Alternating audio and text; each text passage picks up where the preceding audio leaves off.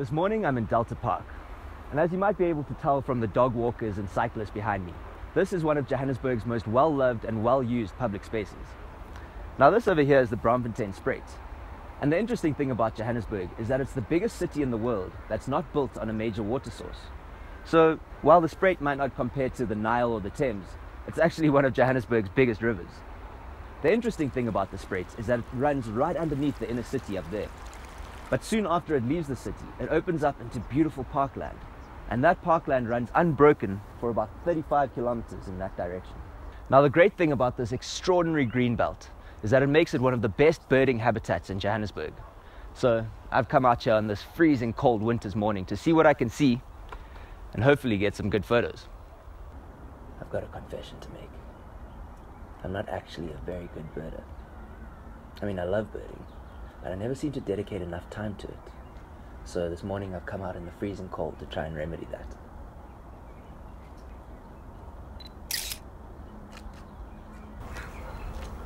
I hate those little brown things. And how do you tell the difference between that and that? They look exactly the same. The little brown jobs get me every time.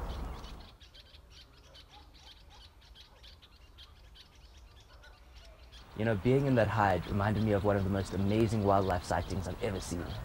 I was in the Kruger National Park, and I decided one afternoon to go and hang out at a little hide at a place called Lake Panic. Now, the name is a little misleading. It's actually this beautiful placid lake with this beautiful little hide.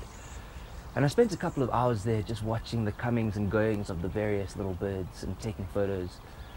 And off to the left, there was a pair of fish eagles just hanging out on this tree. They'd barely moved the entire afternoon.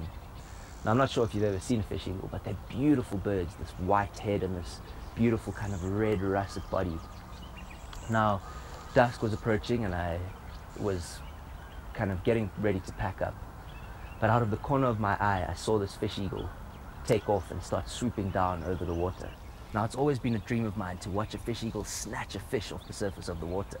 And I thought that this was my opportunity, so I swung my lens around and I just started snapping away like a maniac. And this eagle swooped down over the surface of the water. And as it approached the riverbank, suddenly there was this big splash on the surface.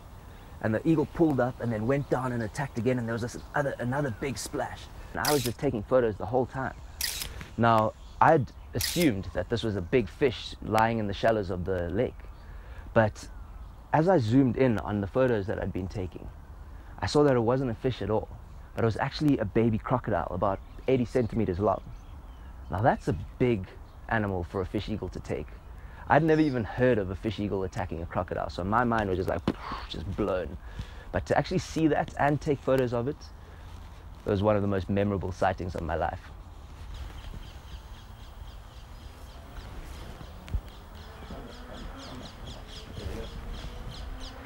Now I'm not sure if you can see, but there's these two beautiful green birds sitting up in the tree over there. Those are a species of parakeet, but they're not indigenous to Joburg. They're actually from Central Africa. And people love having them in their gardens because they're beautiful and they make this cute little chirping noise. But they're actually quite destructive to some of the local bird species. And the reason for that is that they compete with some local species for the tree holes. Now, tree holes are quite a rare occurrence. And these birds are much better at occupying these tree holes and nesting in them. And that means that the local birds don't have any nesting sites. And because of that, their numbers start to decline.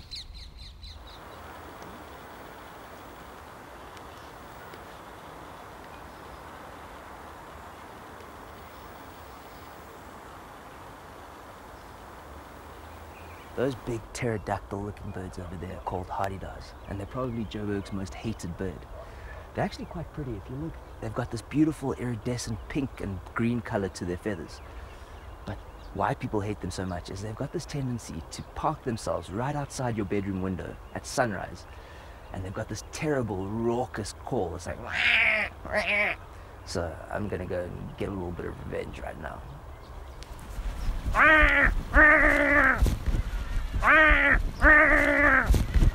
Well, I couldn't feel my hands for most of the morning, but I saw some beautiful birds. I got some great photos, and most importantly, I had fun. Oh, hey.